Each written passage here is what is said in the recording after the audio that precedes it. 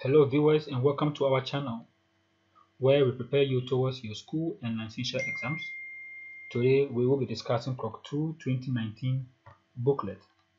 I know many of you have been waiting for a video such as this, so if you are new on this channel, kindly subscribe and turn on the post notification bell for more videos such as these. Okay, and I'd like to also apologize for any background noise that may be interfering with what we are doing. Okay, so let's quickly begin. Let's begin.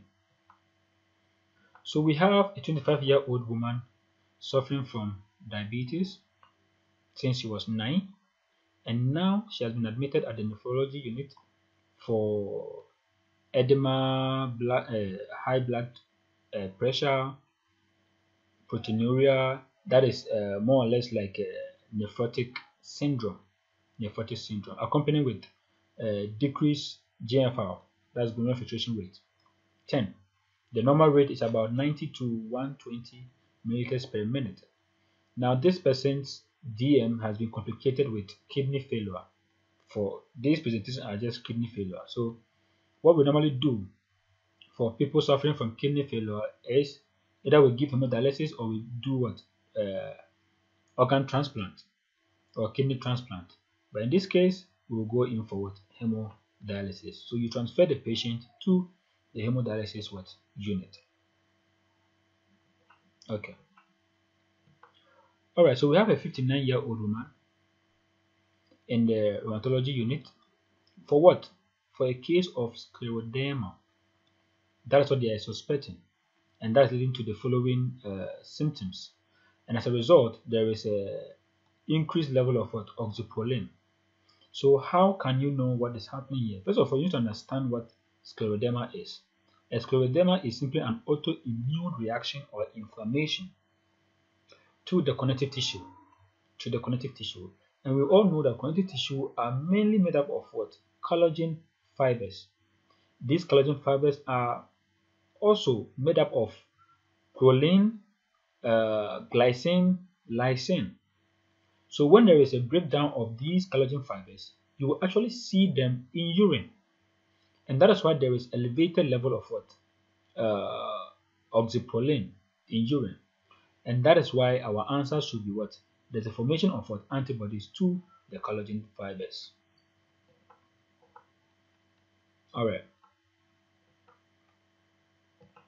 So we have a 34-year-old man on the third day of ceftriaxone treatment for acute otitis, that's ear infection. The person developed diarrhea 5 to 6 times per day. Look at the correlation. Right after being given ceftriaxone, the patient started developing what? Diarrhea. Now, look at the feces. There's no mucus or blood admixtures. If there were to be, then we will be thinking of organisms like Shigella or even salmonellosis. We're thinking of something like that. But now there's nothing like that. And there's even no occult blood in feces. Now, stool culture detected no pathogenic what? Germs. That should tell you that there's no microorganism causing this kind of what? Diarrhea. So what comes to mind is this could be as a result of what? The antibiotics the person is what? Taking.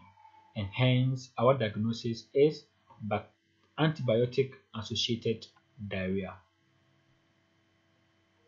Okay. So this is a chronic alcoholic who was hospitalized for pneumonia. Now the patient on hospitalization became disoriented in time and space, developed fear-inducing visual hallucinations and agitations. There are also what? Tremors present. X-ray revealed what? Covalence from pneumonia. What tactics should be chosen regarding this patient? First of all, this is somebody who is addicted to drinking. So usually, and it's as a result of this addiction, now that he has been hospitalized he's not getting access to this alcohol. So the patient is actually what? Suffering from what? A withdrawal symptoms. Withdrawal. All right, and that's why this patient should be transferred to the narcology department, because this department deals with people suffering from addictions like alcohol and even with drugs like non-steroidal anti-inflammatory drugs, medications. People suffering from these things always must be admitted in this narcology department. So our answer is transfer into the inpatient narcology department.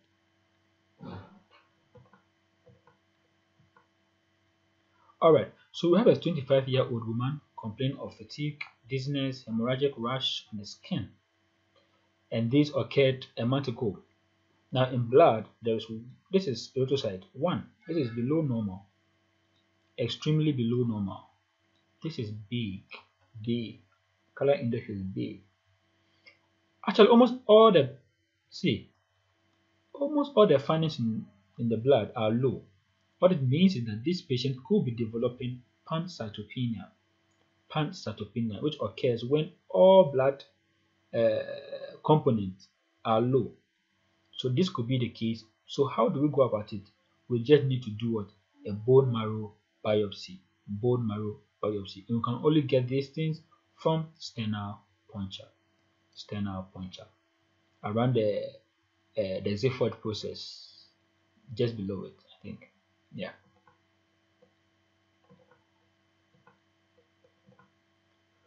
Okay, this is interesting. So we have a 35-year-old man complaining of fatigue as well, palpitations, and all sort of things, visual snow and dizziness. They have a history of peptic ulcer. History. Now, when people comes with these kind of symptoms and they have history of peptic ulcer, start thinking of the complications of peptic ulcer. And there are about 3 of them. We have bleeding or hemorrhagic, we have perforation, and we have penetration. These are the 3 basic complications of peptic ulcer. So now let's go on. So we have the respiratory findings over there, systolic murmur detected over the cardiac apex, and all that. Look, don't waste too much of your time. Look at it. Though these things are looking normal, but this patient is suffering from a chronic case of anemia, and this chronic case of anemia is called post-hemorrhagic anemia, because this patient might have developed bleeding, internal bleeding, okay, because of the ulcer. And that is why you might not really see it in the blood smear, but this patient is suffering from it, looking at the symptoms and looking at his history. So this is post-hemorrhagic anemia. This is also very common in ladies or in women who are menstruating. Sometimes, chronically they might develop anemia, and that is called post-hemorrhagic anemia.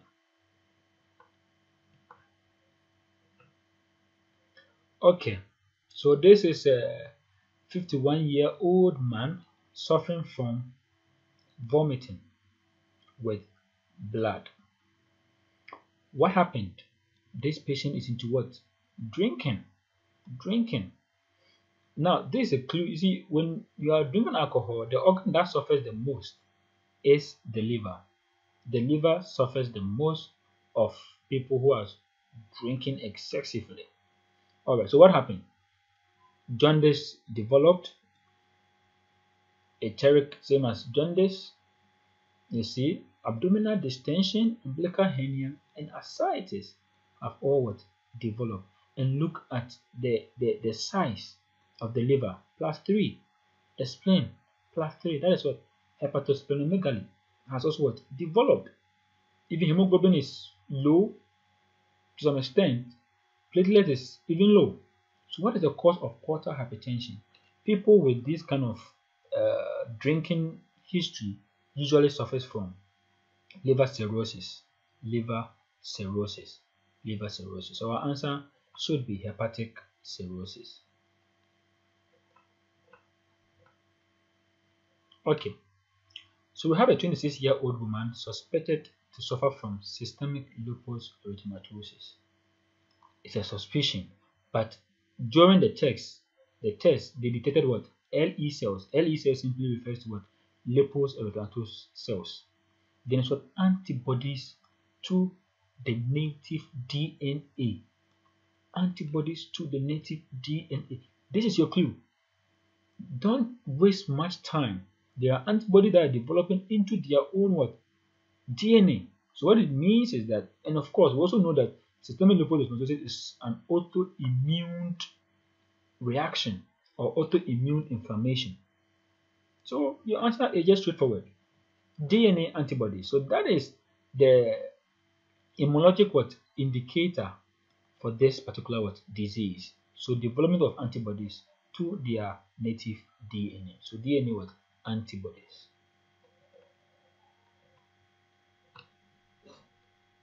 So now we have a woman who came to the doctor with complaints of increased body temperature. That's 37.8. There is sore throat. Then there is mandibular lymph node enlargement. Palatine tonsils also enlarged and covered with gray coating. This is very typical for people suffering from diphtheria. So this is oropharyngeal diphtheria. And in some questions, they will tell you that when you try to scrape it or remove it, it bleeds. So that is also a clue to know that this is diphtheria. Unfortunately, they didn't bring that one over here, but this is diphtheria, regardless.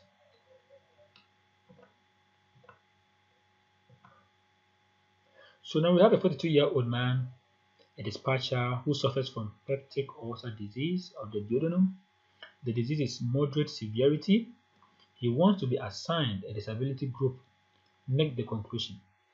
Well, the person is suffering from peptic ulcer, and from indication, the person has not yet developed any complication. There is no complication because it is of what? Moderate severity. Which means that this person is capable of working and can be employed as well. So there's nothing wrong with employing the person. So your answer should be capable of working and employable. So feel free, entrepreneurs, employ them. All right, employ them. Let them work so you can make money. Okay. So this is a big question, or I mean, a lot of things are there. So, but don't be overwhelmed with too much words to ponder about. Just go straight, look at the blood smear, we have erythrocyte, we have blah blah blah, and look at the lymphocyte number, 85%. And they've even given you a clue here. Crumpled shadows. In other books, they will say smacked cells. Anytime you see these things, they are simply referring to chronic lymphoblastic leukemia or chronic lymphocytic leukemia. Don't think too much about it. That is just how it is. So here, your answer is straightforward, and of course, that's what is leading to all these enlargement and all these, signs and symptoms. So your answer is chronic. Okay, over here it says chronic lymphatic leukemia. So the same thing. So lymphoblastic or lymphocytic leukemia. All right. We have a 23-year-old man complaining of facial illness, headache, dizziness, low urine output, and urine discoloration. This can be called what we call the nephritic syndrome, because there is blood, there is a low urine output, and all that. So now with this, and of course, they are saying that the person had what? Acute tonsillitis. Now, okay, there's temperature as well. Now, anytime you see something like this, the diagnosis is simple. Somebody suffering from acute tonsillitis and developing kidney problems, we call it post-streptococcal glomerular nephritis. So this is a case of post-streptococcal glomerular nephritis, and this is usually caused by the beta hemolytic streptococcus. So that is the what? Etiological what? Factor. So your answer should be A.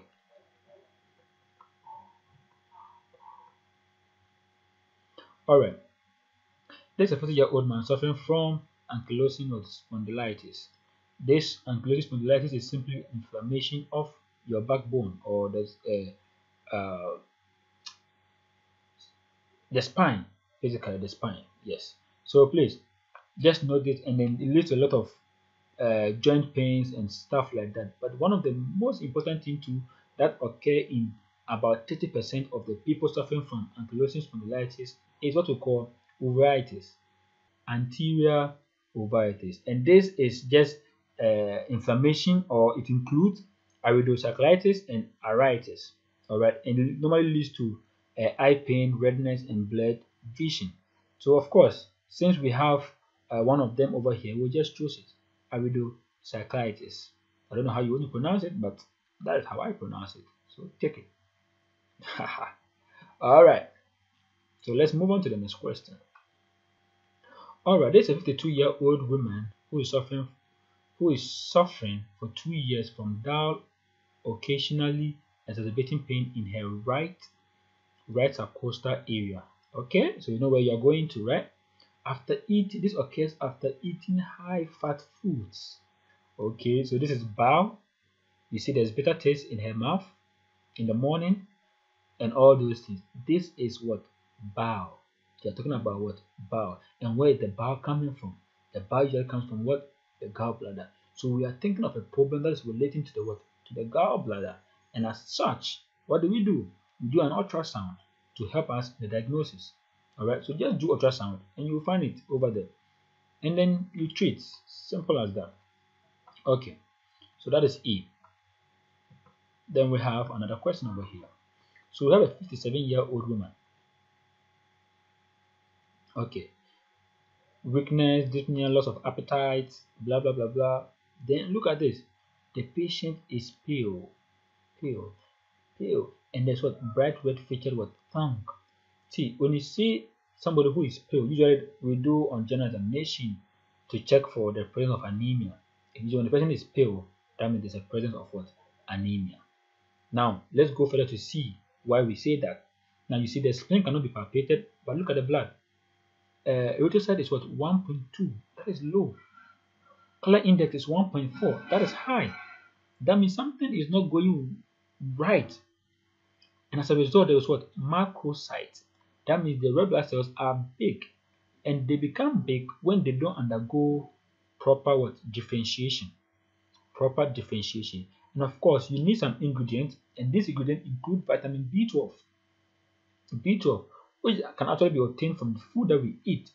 Now, this person has lost appetite. That will tell you that the person is not having enough vitamin B12 in the system. As a result, red blood cells are not undergoing through what? Differentiation. And as such, its bigger size and its color what? Index. That's the large or huge color what? Index. So this kind of anemia is actually called pernicious anemia. Pernicious anemia, also called megaloblastic anemia.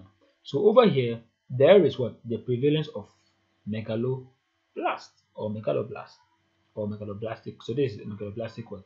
Anemia. So you do bone marrow puncture to assess all of these things, and then yeah, basically that is just it. All right, so that brings us to the end of our first tutorials on 2019 booklet. Now, if you want more of these, you can find them on the Method app, which I will put a link in the description box. Do well to get in touch, do well to download it and have access to a lot of questions on that platform. All right, until then, see you in the next video.